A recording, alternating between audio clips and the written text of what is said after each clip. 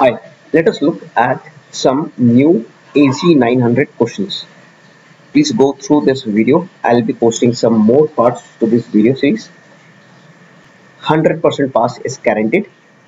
You may visit a playlist which is already uploaded on my channel, which is linked to AZ900. This part, that is part 1 of this new question series.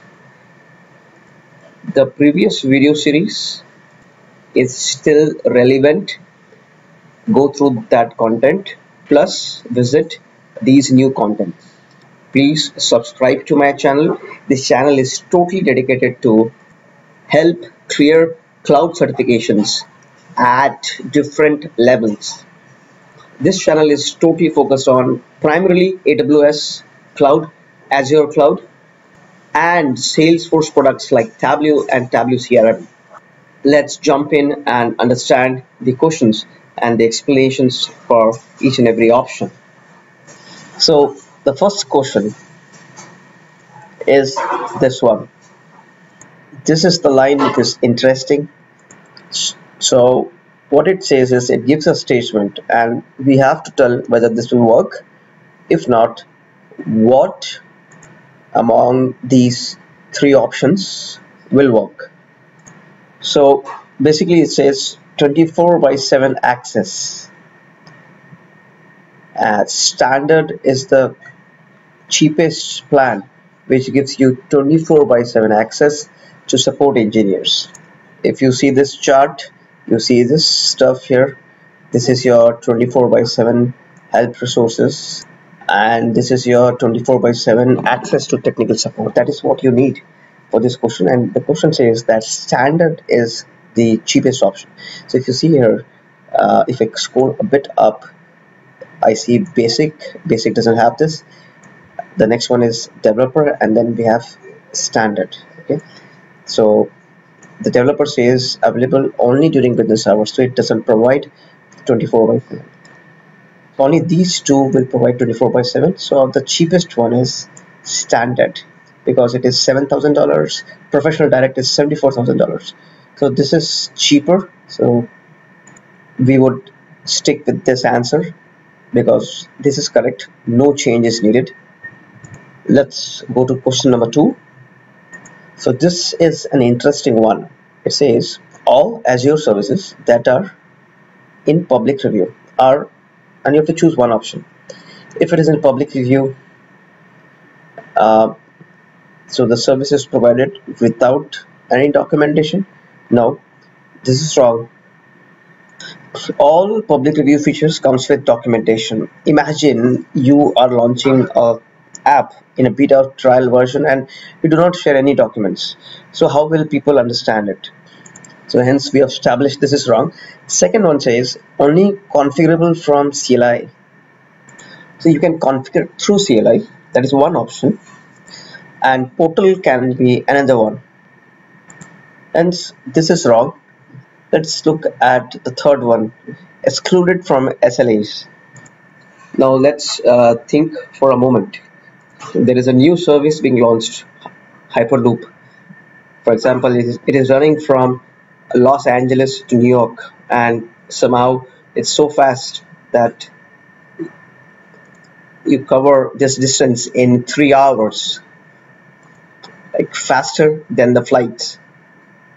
Now if you have to launch an app to provide this service of Hyperloop so that people can book their tickets, you would do a beta version, right? Would you do this beta version with SLAs, service level agreement, so that people get scared and they do not download this app first? Or would you take the SLA on yourself? Like if you're doing a beta version and if the system goes offline, I would pay a penalty of $50 per transaction. Any company won't do that because that won't be profitable. Your system is not quite stable and you do not want to take that risk. That is why we would exclude the public preview from the service level agreements. This is the right answer. Let's see the last one, only configurable from Azure portal. So when I explain this second one, only configurable from CLI, I told you public preview is configurable from CLI as well as portal. So this is also wrong. So here goes our right answer. Let's dig into question number 3. So what is guaranteed in an Azure SLA for virtual machines? So I'll show you a part of the Azure documentation. You see the commitments are only for the uptime and connectivity. Hence the right answer is uptime. Let us go through the 3 options and decode the logic why these are wrong. So let's check feature availability. So in one of my videos I was talking about the different storage classes of S3. Suppose these are features. One fine day, you see this is a new feature, flexible retrieval. One fine day it may happen they may take out one zone IA. There is no commitment that Microsoft or Azure will keep this for the next 10 years or 20 years. Hence B is wrong. C talks about bandwidth. Who are the service providers for the network? You see this? RNet, Airtel in India, Airtel, AIS in Bangkok, and so on.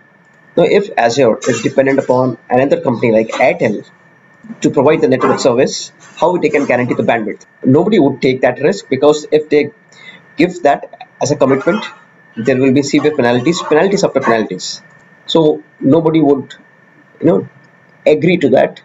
Hence C is wrong. D talks about performance. Now any cloud service cannot guarantee performance. Performance is totally a matter of your own design and architecture. It's your architecture, your design. You own the performance to a great extent. Again, Azure will get bankrupt if they guarantee performance or if they commit on performance. They will give you all levers to help you with performance, but it's your design, your architecture. So we will lock this answer and move forward. Now this question, so an Azure service is available to all Azure customers when it is in which preview?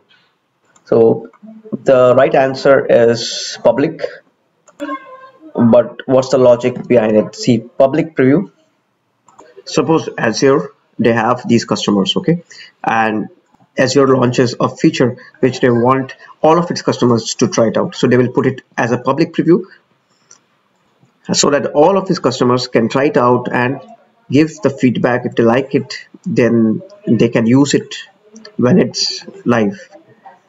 Now what the hell is private preview? Imagine Azure launches a feature which helps taxi operators.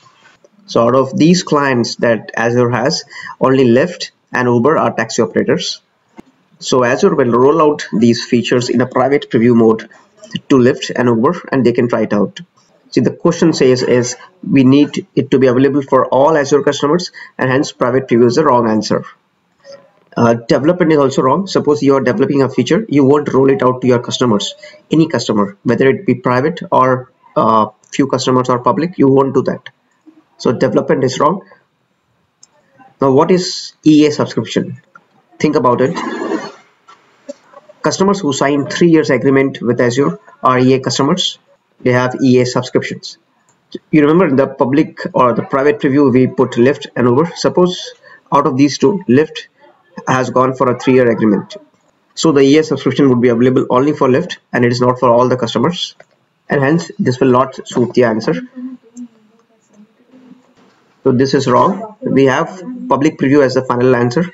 Let's move to the next question. So question number 5. This is again a simple question where it says that a company support policy states the Azure environment must provide an option to access support engineers by phone or email. And the solution also is given. It recommends to use a basic support plan. So if you see the support section, 24/7 access to technical support, it is not available in the basic one. It is available only during the business hours for developer, but for standard it is available as well as for professional direct. So standard is something which should work here. Since the question talks about basic, and basic you see it is not supported, so we will mark our answer as no in this case. Please remember, this channel is dedicated to help you clear the cloud certifications primarily on AWS and Microsoft Azure. Also, there are contents to clear Salesforce Tableau certification as well as Salesforce Tableau CRM. Please do not forget to refer to the AZ 900 Azure Foundation 900 playlist. It has a lot of videos and those are still relevant. Please subscribe to my channel and like my videos. Thank you and see you in the next part.